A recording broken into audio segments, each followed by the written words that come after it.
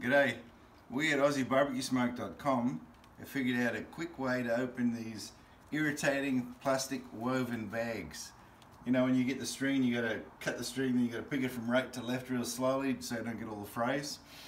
And if you cut it with scissors, all these strands fray open and it goes into your charcoal. I'll show you the easiest way. Get a little blowtorch and just touch it. Just touch it and you get a cut and it seals itself. No frays. Look how simple that is. Hey, what do you reckon? Good idea?